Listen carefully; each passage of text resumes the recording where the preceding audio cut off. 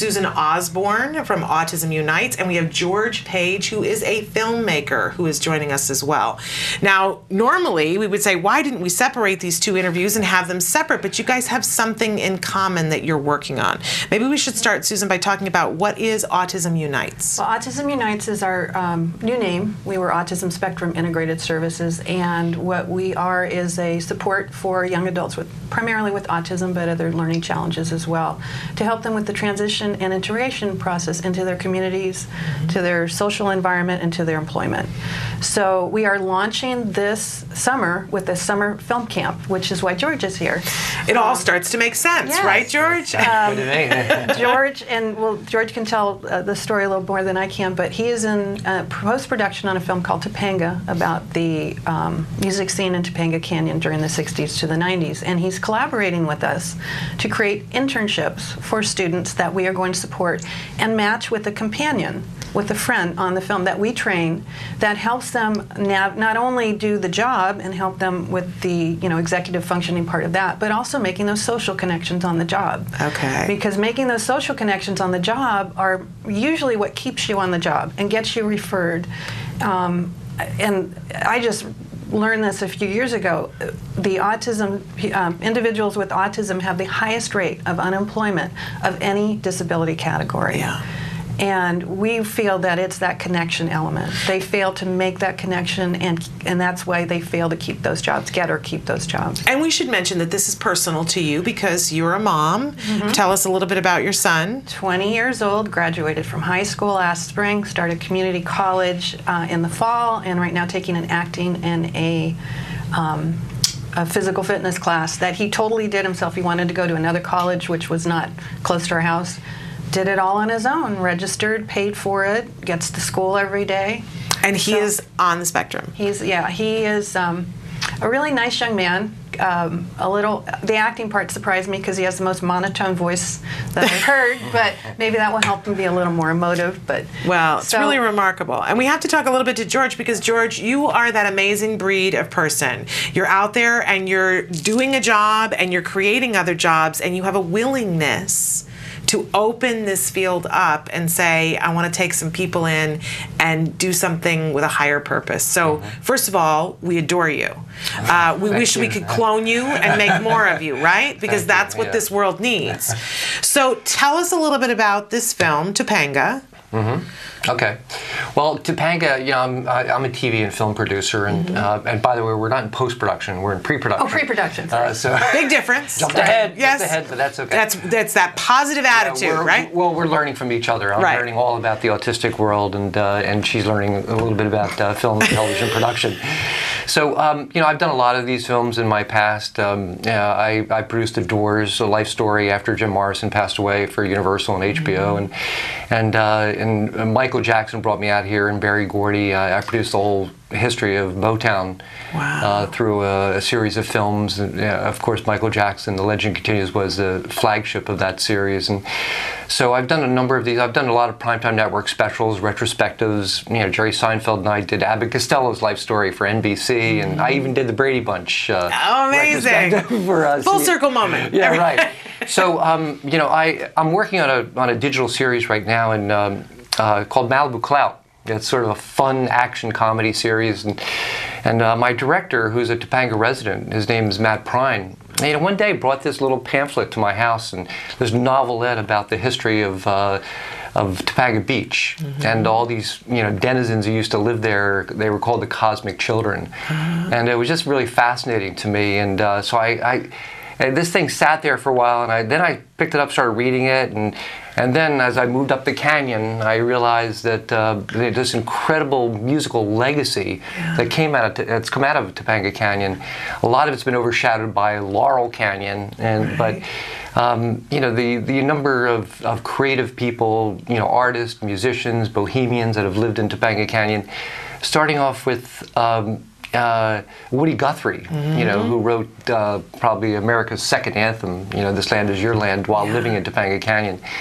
And, Neil Young wrote After the Gold Rush, and oh my God, Crosby, Stills and Nash, and just a whole slew of incredible musicians, Jackson Browne and the Eagles, who lived and performed and created in Topanga Canyon. I just thought it was a great idea for a new theatrical musical documentary. And so while I was formulating this idea, an associate of mine, Barbara Hollander, had mentioned this autistic organization and what the premise of their organization was and that is to help employ and connect high functioning autistic young adults with the world, and we've used a lot of interns in our films. Mm-hmm. And then we just started talking, Barbara and I, and the idea of actually bringing autistic young adults to work with us in the areas of our key departments, graphics and music composing and editing, and areas that where the autistic mind could really sail off and learn these different crafts. So the whole idea came up is that let's work with through the art of connection. Mm-hmm. Let's work with some of these autistic young adults and bring them onto the film and train them in these different areas with the idea that eventually, they'll learn the skills.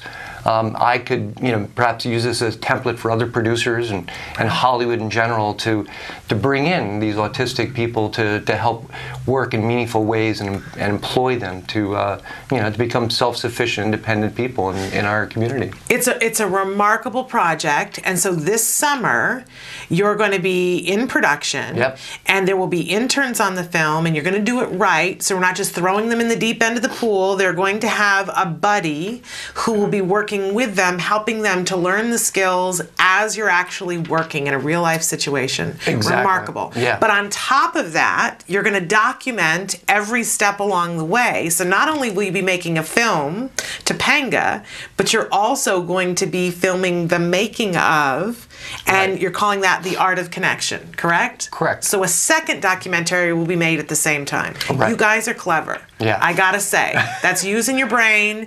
More people need to do things like this. Really remarkable.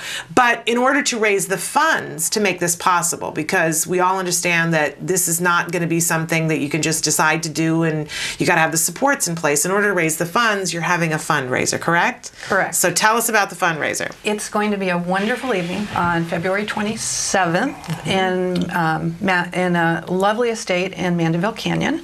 We're going to have featured performance of Robbie Krieger from The Doors and Hani Nasser, who will be on next to talk about his involvement. And also we have a really amazing pianist named Michael Rex Lewis. Rex Lewis, who just added yesterday. He's an individual with autism, prodigy pianist. So awesome. He'll also be performing as well. So where can people get tickets to come to this event to support this so that they can be a part of this and get to meet everyone? You'll obviously be there, correct? Both of you? Correct, yeah. Where can they get tickets? Well, the best way to go is through the registration site, and if they go to our old website, which we're redoing, but it's autismspectrumintegratedservices.org. There is the first page will take you to the event, and there's a link to buy tickets for the event. Okay, really remarkable. We want to encourage people to go there, get tickets. If you're in the Los Angeles area at the end of February, you're going to want to go to this event. Yeah. And if they have young people on the spectrum that they would like to participate in the internship because they want them to be there and be a part of this film process, go to the same website for information? They can also call me at 310-569-9308. We are looking for students as well. Okay. And we definitely want to interview them, make sure that this will be a good fit, because success is what we're aiming for. We want to make sure that So both the interns you're looking for and you're looking for students to be the buddies to train them ahead of time. Right. And so we're going to be going to the colleges, local colleges, and looking for interns as well. Okay. And eventually we're going to go into the residential component with the same concept. Yes. Embedding somebody trained to live with these students to help them learn, like what Stephanie was talking about. Really remarkable, so that later when they're in college or they're going to go to work, that there would be a living situation in which somebody would be living with them, helping them, but somebody who is same age, same interests. Same interests. So again, that's what we form our friendships on, is common bonds on common interests. So really matching, careful matching, that is going to be kind of the motivation to these students to do something. They're going to find somebody a kindred spirit, but somebody that's trained that can help support them and be their kind of wingman in life until they figure it out for themselves. It's a great mission that you guys are on, and we applaud it, and we hope you'll come back and talk more with us as things come to fruition. Yeah, it's going to be an incredible night because I failed to mention Robbie Krieger is not only my partner on this movie, but he's also the musical director for the movie. Oh, really? So he's going to be performing, and if people, I mean, Robbie Krieger is one of the surviving members of the Doors, of course. And he wrote many of their their classic iconic hits, including "Light My Fire" and "Touch Me" and "Love Her Madly," and so Robbie will be performing with Hanny Nasser, who's performed with Santana and Jackson Brown and Bonnie Raitt and Steve Miller.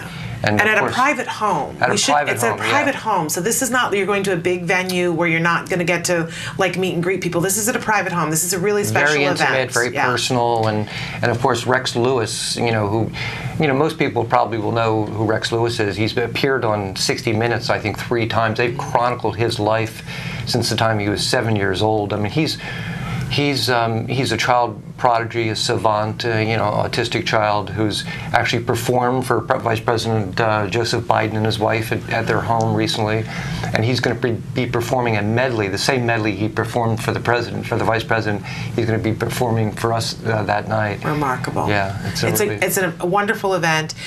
So we want you to go there.